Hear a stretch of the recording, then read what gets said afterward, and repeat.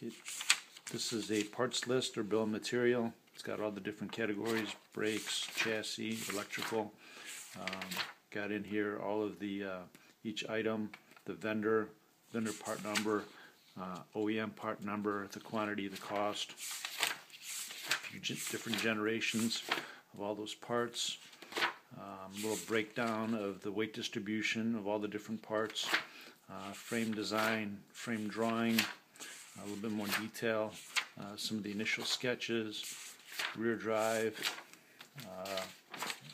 some performance estimates, final drive, that's the rear motor mounts, layout for the rear drive.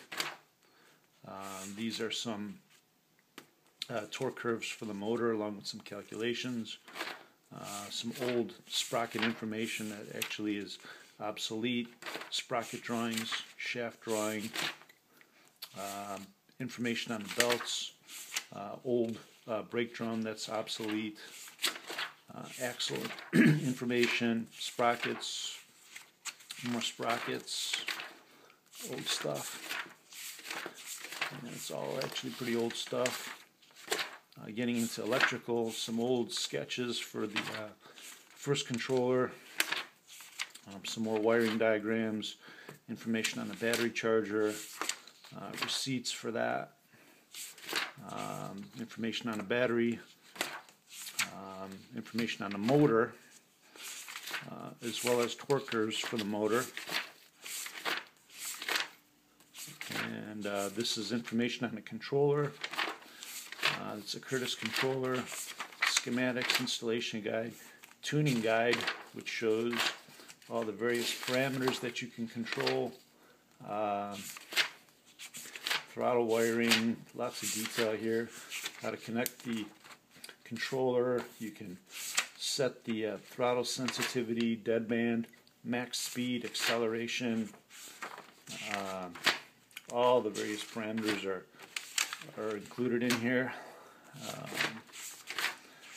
Some background information on electrical stuff, some more torque curves on motors,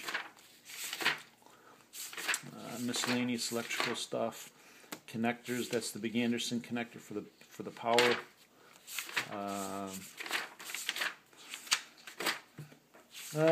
Played around with a remote on-off switch. Never installed that. Information on tires and the wheels. The wheels are 2-piece aluminum Azusa wheels. Tires, wheels, and some information how the electric ATV compares to gas minis. Some other background information on other ATVs. Getting into brakes, drawings for the brake parts. The rear brake is a hydraulic haze disc brake. Some drawings on that. Old drum brake that I had on it initially. All those parts are included. Steering parts, that's the front steering bushing. Drawings for that. Some suspension sketches. Suspension calculations. And front suspension geometry layout with Ackerman included. Control arms, steering parts, bearings. That is it, along with the Curtis manual.